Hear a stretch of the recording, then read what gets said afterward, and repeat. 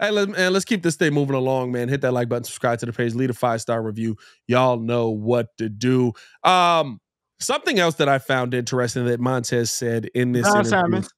I forgot about John Salmons too. Jesus Christ, that's still over a decade ago, guys. Yeah.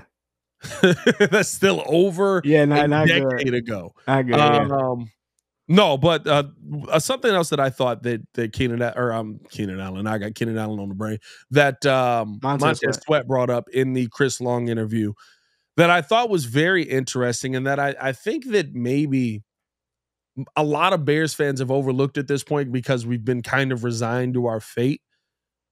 But that Bears versus Packers mental hurdle, is that something that we need to see the Bears overcome? Not just for our own sanity, right? I think as Bears fans, we're ready to hurt people when we don't see the Chicago Bears beat the Green Bay Packers.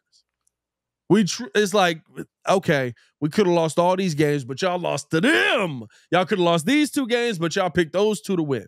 But has it become a mental hurdle for the Bears? Is it something that is literally holding the team back from achieving more? And the reason I say that is when you look at the time when we end up going to the Super Bowl, right? That season before, right before that, you end up beating Green Bay, or you end up going to Green Bay. You should have beat Green Bay. Don't end up coming away with the win in that. And then you start off the next year by dominating Brett Favre. All of a sudden, it's like this belief is there. Boom, we know what kind of team we are. Here we go. We're down the road. All of a sudden, not to say beating the Packers put them in the Super Bowl, but it's almost like there was a mental hurdle that was jumped, that if we can beat them, we can beat everybody. And it's so interesting because sometimes teams just have your number. Sometimes teams just, you look at them and you go, you should be able to beat them. You match up well against them. Everything's lined up for you, and you find a way to lose that game. Is the mental hurdle of beating the Green Bay Packers holding the Chicago Bears back from possibly becoming the team that most people hope that they can be? I think now, especially with this year, it could be. I mean, if you think about it, look, I mean, everybody in the NFC North, I mean, that's pretty much the team that you're chasing, right? I mean, they're the youngest. They're the youngest team in the league. I mean, still, Jordan Love is on an uprise. I mean, they by all accounts have a good defense. Good defense. They couldn't figure out how to make the defense work, but they got good players over there. They got good pieces on defense. They got great players on defense, but it's always like they know how to go out and make the plays. Like it's almost to a point where, I mean, even when he said like, I think Chris Long brought up, so what's the goal? Like, everybody's trying to win the Super Bowl. We're trying to win the division. Like, and then Montez was like, I'm not trying to lose to the Packers. I'm tired of hearing you say it. Yeah. And you could say it until you're blue in the face. I just think it's definitely going to be a mental hurdle, but I feel like if they come out in that first game that they play against them and do that with the season that we expect the Packers to have after what they just came off of, I think that'll be the mental jump that they're looking for, because that's the team that they have to pass if they even want to win the division. So, and I think that that's the interesting part of all of this, right? It's not that. Here's the thing: if you want to win a division and you lose twice to the Packers, mathematically, you can win a division. Yeah. You can still go 4-2 in the division. You shouldn't. It's not that it shouldn't be that big of a hurdle, but it's almost as if it's something that literally holds the Bears down, right? And so for me, I can see the logic of, okay, you lost to the Packers, but you can go out there and beat everybody else. The Vikings are a very beatable team. You seem like you have the Lions number. You were dominating them for 7.5, 7 3/4 basically of 8 quarters of football last season, and you found a way to lose one of those games in that 7 and in that 3 3/4 game, right? But it's almost like when this team talks about the Packers, and I think this is the part that irritates me the most, and like the video if you agree, is that we see the words of the players sometimes say what we want to hear. My thing is the fact that you're not mentally getting up for the action something that is holding you back? Because I'll tell you this, and I think this is why it actually is a hurdle to beat the Packers. Rewatch those Packers games last year. I've watched each one of them at least 4 times. It sucks. But rewatch those Packers games from last year. And you tell me which team took that as the Green Bay versus Chicago Bears rivalry. You tell me which team put in the extra work during the week. You tell me which team cared about the Chicago Bears or the Green Bay Packers coming out victorious. You tell me which team studied twice as hard. You tell me which team, because it's not the team that's down in the series. It's not the team that's been getting their butts kicked since Aaron Rodgers came into the league. It's not that team.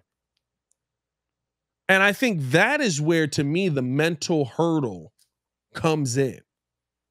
It's you've got a team that's willing to out-prepare you, and they're up so far you can't even call it a rivalry anymore.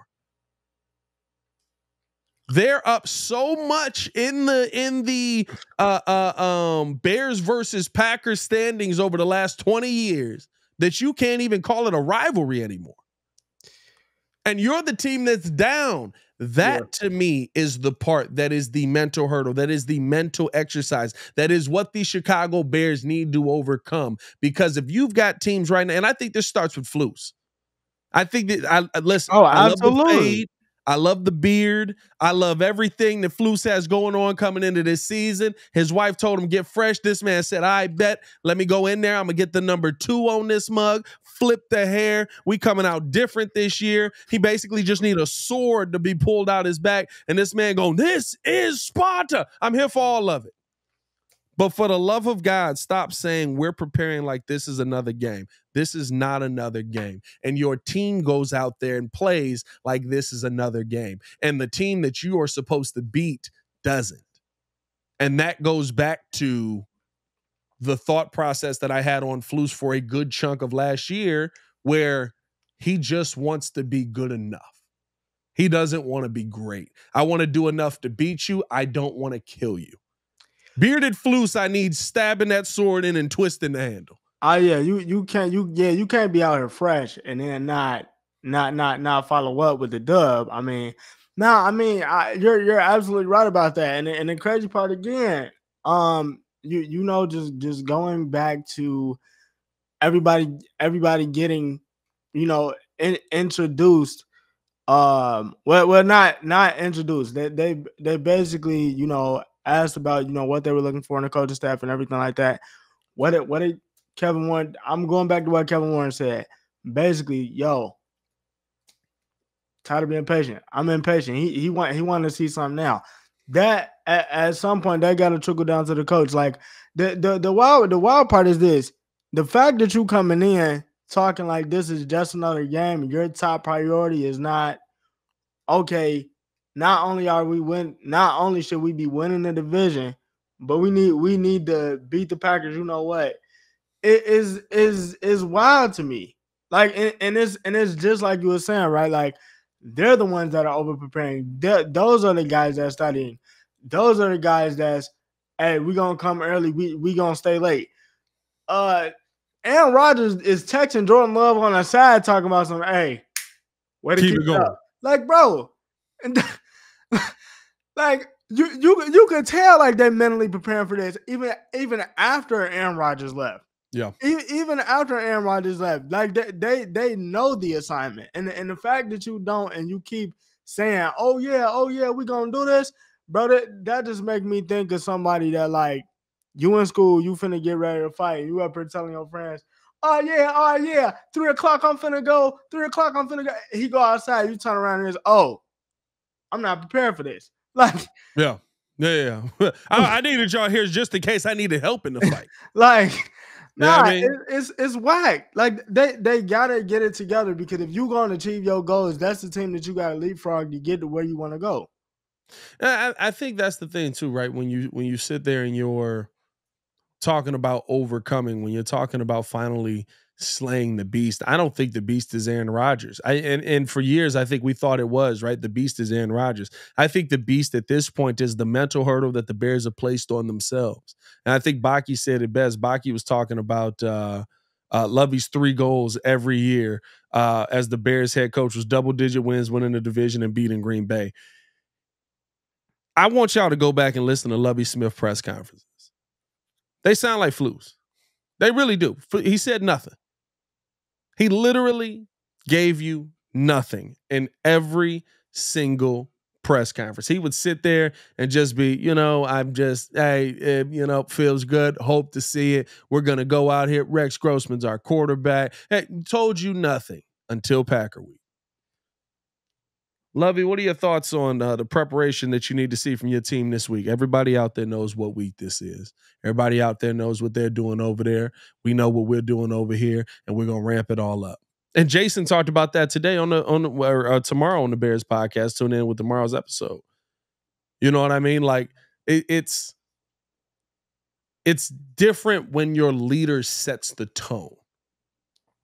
When your leader sets the tone of let's do enough to get the job done, you do enough to get the job done. When your leader sets the tone of, no, it's a priority that we slay this beast. It's a priority that we find a way to come away with a win in this game. It's a priority that we figure out how to finally overcome what they're doing over there. And we're going to work twice as hard because we know they're going to work twice as hard. In fact, we're going to work 3 times as hard because we know they're going to work twice as hard. Then it sets the standard for your team moving forward. And last year was more important more than anything because you came out just looking completely unprepared. Yeah. Samurai J, what's good, baby? Over 200 like subscribe to the page. Over we not over 200 on the YouTube side. We got the Twitter in this mud. We got a bunch of muds in there. We got Twitch in this mud. We over 200 in totality, but we not over 200 on the YouTube side yet. So, totality. Yeah, nah. When I look at it, and then it's like, I mean, just go across the league. Just go across the league and look at the other rivalries. Like, look at Tom Brady, Peyton Manning. Like you trying to tell me both teams didn't get up for those games? I mean, even now, just look at it. Like, the Bengals could lose every game. Oh, Patrick Mahomes coming to town? Oh, we know what time that is. Yeah. We know what time that is. Because I already know, because I think they said it a couple years back. I don't got to worry about 9. I don't got to worry about Joe Burrow. I don't got to worry about Joe Burrow because I already know Joe Burrow's going to bring his best game. Yeah. Like, all of these teams are prepared. How come you're not? How come you're not? And then, even if you want to take it back just as recently, the Bills, whole lot of rah-rah, whole week. Oh, man, Patrick Mahomes ain't never had an away playoff game. Yeah. Bring him to the Bills Stadium. Oh, they're working twice as hard? We working 4 times as hard. Yeah. They said, what? Watch this. Yeah. And what happened? And I think you got to be ready for those games. The team got to be ready for those games. And I think that's what comes with the confidence level too, right? I think that's the part that Chicago's not used to, that we honestly we should be used to it. We just haven't seen it in a long time. But where you see a star come in with the confidence of a star, right? You look at Pat Mahomes and that quarterback, the quarterback Netflix series, right? Yeah. And I mean, if you wanted to, you could call him cocky, but I call it confident. Pat Mahomes believes that he's going to go out there and he's going to win every game. He believes that he gives his team a chance to go out there and win every game. Chicago needs some of that. And the one thing about Caleb that I'll say after sitting down and listening to more of the few interviews that he did have, but hearing him talk in his Heisman speech and stuff like that, and doing some deeper dives into this young man, he's confident. He brings a star's confidence. And you need that in this locker room, because I think you got a lot of dogs on this team. Yeah. But do you got stars? Yeah. Maybe Keenan Allen is a star right now. You got some dogs, but do you got stars? Montez Sweat, I mean, he's a leader by action, but can we really say he's a star? He's been in Washington this entire time, right? Like that's a forgotten place to be because you've lost so much. The fact that he was going out saying like, yeah, when teams asked who I played for, I was embarrassed to say the Commanders. They'll tell you all you need to know. Yeah. Like, no, 100%. Yeah. And so I think that to me is like when you get a star mindset in here. Now, he's still got to go in. He's still got to go out there and perform on the field. He's still got to go out there and show you that he can back up the confidence that he has. But that mindset is infectious. That mindset, that's Jordan. And I think that's why it's so interesting, right? Because it's like, for so many of us, we're not used to the young guy being the star already, right? Yeah. He comes in with his star already on his chest. Now he's just got to build an NFL one. But Michael Jordan came in. Michael Jordan was amazing, but they never won. They would win regular season games, but they weren't able to go out there and win playoff series or playoff games, right? But Mike was confident, and Mike would have everybody around you believing, oh, snap, this dude here. Yeah, we got a chance with him. We got a chance with that young guy. But we saw Mike do the work, and so we're like, he worked hard to get there. He had to lift weights versus Detroit. He was lifting weights the whole time. He had to lift weights versus Detroit to finally be strong enough to get over that, right? You think about Jimmy Butler becoming a star here, right? And so like all of a sudden, when Jimmy Butler was working hard and fighting through it, it was, oh, Jimmy, he's a hard worker. And then when he finally realized, oh, I'm a star in this league, then it was like, oh, he didn't got a little cocky. His head didn't got a little big. I don't know about this one. We've lost him. You think about coach, because I asked you to coach me harder. Right. You know what I mean? I think about guys like Jim McMahon. I think about guys like Walter Payton that walked on the field and they knew what their star was.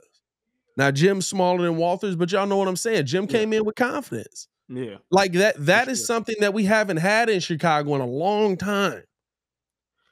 And it's something we honestly shy away from. It's something we honestly don't try to go towards because we feel like the superstar is too high up. What do we always say? We don't want the wide receiver that's a diva. We don't want the quarterback that's not humble. We don't want the cocky players. You know what the cocky players usually have in common? They're good. They're usually good players. They usually play pretty well. Yeah, it's so different because I was looking at The Last Dance the other day, and I got to that section when he's talking about Scott Burrell, and then even to go back a little bit, further than that, when they was talking about Jordan and getting over the hump against the Pistons, he was already where he needed to be mentally. He's like, yo, I got to make this infectious enough. Like, I got to bring Pip up. Like, Pip need to be that dude. If I get Pip in line, that means Horace is going to follow it. Yeah. And so on and so forth. And you kind of seen that. So and that's where the confidence and the leadership come in. You got to be able to do both. Yeah. And I mean, listen, and he said it point blank. Listen, some of y'all like it, but that's because y'all ain't won nothing. Hey, right. That's because y'all ain't won nothing. It has to be a certain type of balance on that team, and I feel like they're gonna have that. And to that point, Caleb is gonna be able to talk that talk and eventually walk that walk because he knows he's got those guys behind him. You got to also remember that. Listen. That's your fight point is great too. It's a lot easier to go on a fight that's supposed to be 1-on-1 when you know you got 6 of your boys behind. Oh yeah, for sure. If I turn around and I got Keenan Allen, DeAndre Swift, Montez Sweat, Jalen Johnson, DJ Moore, Gerald Everett, Cole Kmet, throw Roshan Johnson in there. Yeah, I mean, he might get a little jab on the side, right? But I got when you got some blue chip pieces behind you, it's a lot more easy to be confident and cocky. So hopefully we get the most out of them. I love this comment from Steve. He said Jamarcus Russell was confident too, still is, bro. He said, "Hey, when you say bust, you better put biggest on that mug." Hey man. He was confident he got that check. He was confident. He was confident in that McDonald's order too. I'll never forget. They said they sent that man that tape, and he straight up had not watched none of the tape. He said, "Hey, that tape was blank, bro." That mug said, "Yeah, I like this play. I think we could attack this coverage with this, and we can make this move." They said that man ain't watched no tape, boy. And then they sent somebody. Was it him too? They sent him the playbook. And was he the one that lied beforehand? Because it was $100 in all the playbooks. Oh yeah, was that him that he lied beforehand? And he said, "I think that was him." He didn't find the 100, or he tried to play it off like he had seen the 100. He's like, y'all know I forgot about that. I wasn't even thinking about $100. But no, man, I think that the Bears. Listen, you've got a piece on this team that.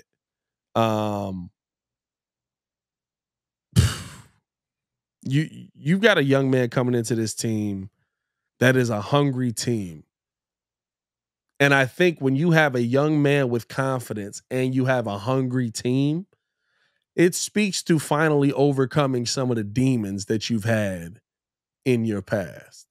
And the biggest demon right now for the Chicago Bears is that Green Bay Packers rivalry. We put a poll up. Is the Chicago Bears beating the Packers a must for them to be successful? 83% of the audience that is voted right now saying yes, 17% saying no. And here's the thing. I get the 17% too. Because here's the thing. If I play every other game and I find a way to beat the Vikings twice, the Lions once, you lose both. Or I'm sorry, I beat the Vikings twice, I beat the Lions twice, and you lose both to the Packers. I won the division. I gotta win the rest of my stuff, but I won the division. I gotta win the rest of my games, but I can beat my division. I understand why people say no. But I think that this is not a football issue. I think this is a Bears issue. I think this is a Chicago issue. I think that this is this is just the monkey that's on their back, and they got to find a way to shake it this year. Like football-wise, how many times have we looked at it and we was like, listen, we got this. This should work for us. We should be able to do this. We should be able to make this thing work. If we're going to be successful, these things should work. How many times have we done that? And then we get into the game and we're just like, what happened to all the stuff that you just did? You just beat this team doing all that. What happened to all of that? Like, this is a deeper issue than just the Bears players playing the Packers players. This is a mental hurdle that if this team can overcome it this year, I think sky could be the limit for them. I'm not saying they're going to go win the Super Bowl, but I think you're talking about a team that gains a tremendous amount of confidence in the quarterback that they have and a tremendous amount of confidence in the fact that we finally beat them. We can go out there and beat anybody. Like the video if you agree. Subscribe to the page. We're going to keep this thing moving along, man, because we got to spend a little bit of time slandering. I don't know if I'm going to call it slander. He deserves all of it.